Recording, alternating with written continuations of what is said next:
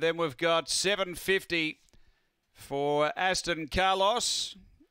And runners are in. The light is on. We're set to go. Race 6. Away they go. Speed Beatific's going to drive and lead from Time Striker and Corborn Cross, and railing through just behind them Howling Hoss, and then behind those next Aston Carlos cop the check. Dash Home out the back as they race to the bend, and Beatific is clear here over Dash Home and Frodo Baggins Time Striker, but it's all Beatific opening up for a big win, and Too Good Beatific goes on to beat Howling Hoss, Frodo Baggins, Aston Carlos, Dash Home, Time Striker, Corborn Cross. The time here is about 22 seconds.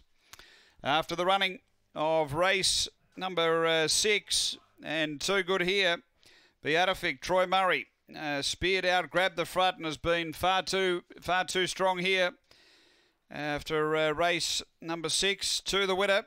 Second going to 8, which is Howling Hoss for Shelley Trengove.